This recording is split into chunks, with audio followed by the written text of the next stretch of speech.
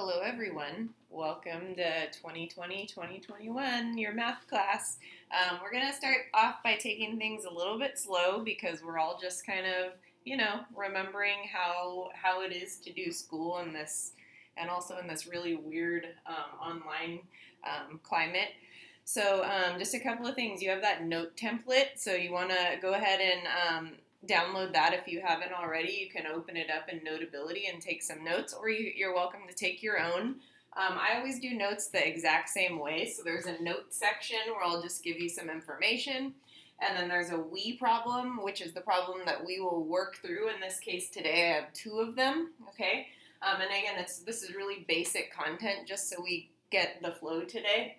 I do these two problems. I'll show you how to do them, show you all the steps, okay? And then the last part is the you all problem, as in you all try it.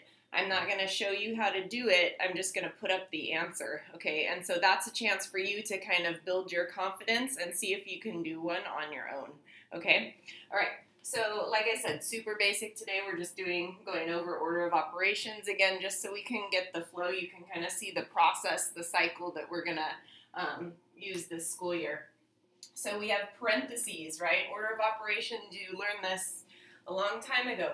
This is just the order in which you need to work in order to simplify an expression down as much as possible, okay? So parentheses and or the brackets, always do that first. Then you have the exponents, okay? Then you've got the multiplication and the division. And I just want to remind you these two things. When you get to this point, you go left to right. Okay, and then the same is true with the addition and subtraction. Okay, one more thing about these little lessons as well is that I'm going to go pretty quickly, but the luxury of having a video is that you can pause it anytime. Okay, so if you need to pause it right now, go ahead. Okay, so here we go. Here's the we problem. So think order of operations. First thing is parentheses. That means we're going to start right here. So I'm going to do 2 plus 3. 9 take away 4 is 5, okay? Next thing is exponents. That's right here. So that's 2 plus 3.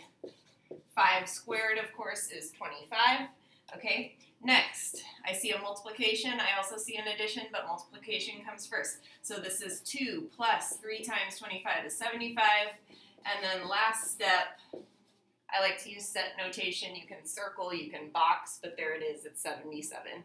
Okay, over here, I put the parentheses in different colors just so you can see kind of the structure here. So this is big parentheses. Within that, there's this parentheses, there's this parentheses, there's that one. Okay, so order of operations, here we go. This one's kind of a complex one. Okay, we've got this whole big parentheses, so we want to hone in on what's inside the orange parentheses marks. Okay, within that, we want to hone in on the little parentheses. Okay, so I see this parentheses right here. There's nothing that can be done with that. So I'm going to focus in on the blue one. And within the blue one, there's a parentheses within that, which means everything we see in here is where we want to focus first. Okay, so first, within that, I see an exponent. So that's going to be 2, 8 squared minus 7, 32 minus 4. Okay, 3 squared is 9. Okay, and then again, I'm going to just continue with that parentheses. Okay, what's inside this parentheses? So that's 2, 8 squared minus 7. That's 32 minus 4 times 8, because 9 minus 1 is 8. Okay, close that one. Okay, now over here, let's see. So we have 2. We've got 8 squared minus. Now we have this parentheses. Within that, we have this going on. So that's 7, this multiplication here. That's 32 minus 4 times 8 is 32. Close, close. Oh, I'm sorry. Now that one's taken care of. Okay, and then times -1. Okay, and so now we've got 32 minus 4 times 8, which is 32. So within this parentheses, we have a 32 minus a 32. That, of course, is 0. Okay, and then times a -1. Close, close. Okay, and so now anything, of course, times 0 is 0. So all of this is gone. We can go ahead and evaluate that.